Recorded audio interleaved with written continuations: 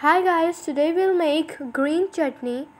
First of all, for that we need half bunch of coriander and 1 bunch of mint. We'll add 2 green chilies and half onion.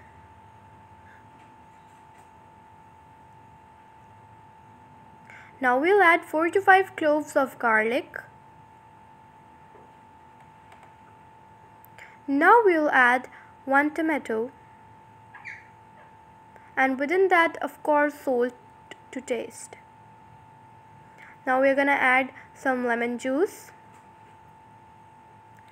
Here we are, we're gonna grind it until it's smooth. Here we go, the chutney is ready.